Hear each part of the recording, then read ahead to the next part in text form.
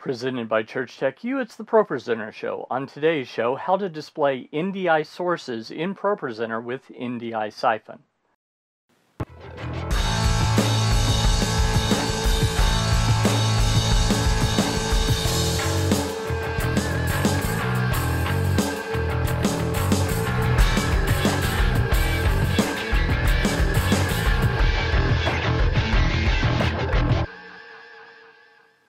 Hi, and welcome again to the ProPresenter Show. This is the show where I help you learn about ProPresenter. My name's Paul Allen Clifford, and before we get started, if you'd like to learn more about ProPresenter and related stuff, go ahead and click the subscribe button and the little bell icon so you can be the first to learn the new tips and tricks I share. Over on my ProPresenter users group on Facebook, link below in the show notes, someone asked how to get NDI into ProPresenter. I searched so I could give the person credit, but Facebook didn't bring it up. Anyway, there's a way to do it, but not natively. So let me show you how.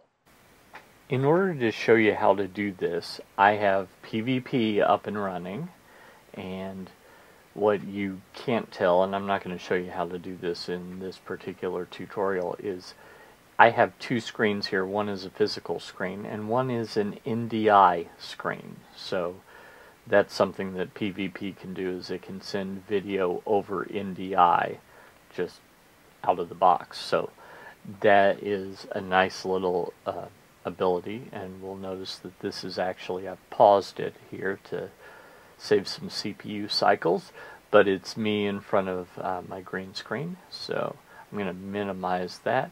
And here we are over in ProPresenter, and I'll just cut to the chase. There's no way in and of itself to bring NDI into ProPresenter. You might think you could go into Preferences and then into Live Video and then choose it over here, but you'll notice there's nothing that even remotely resembles it. So how do we get NDI into ProPresenter? Got one of these? Then you can get access for you and your team to all my courses and books, whether it's just a couple of people or multiple campuses. Just choose the multi-site plan if that's you. Oh, and I take purchase orders too. So if you'd like to automate your training and take your church's tech ministry to the next level, go to tdm.fyi/CTU tutorial and get started today. Now back to the tutorial. Well, we tried this little utility, NDIsyphon. In a previous tutorial, I showed you how to use it to send ProPresenter's output over NDI. Well, you can do the opposite. So you'll notice that I have an NDI client right here. That is in fact the NDI coming from PvP, Pro Video Player. So I select that and then I go for enabled, and look, you can even tell it's PvP because this isn't the registered version, and it's got the watermark there, and there I am in front of my green screen, just like in PvP. Here, let me bring that back up so that you can see. Yep, see, it's exactly the same. I can start it moving. We can go back to NDIsyphon and you see that it moves, and I'm going to pause that. So that is now there. So I've taken NDI, I've enabled it, and this is a video preview of the Syphon output. So let's go back to ProPresenter and go back. I'm going to do a Command comma to get back to Preferences just to save a second.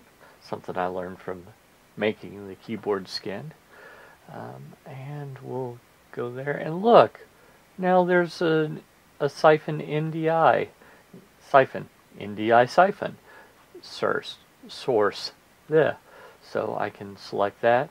Now I can go to Actions and Live Video. And when I do that, look, There it is, and you can even see both watermarks on top of one another.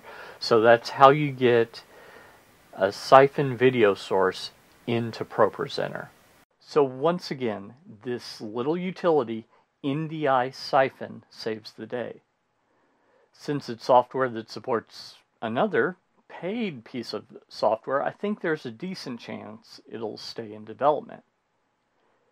If you like this video and want to see more like it, don't forget to like, subscribe, and share. But if you really want to level up your ProPresenter knowledge and want me to help train the people at your church or organization, just go to tdm.fyi/CTU tutorial and join for the first month for just $1 and for free for the first month for the yearly and multi-site plans.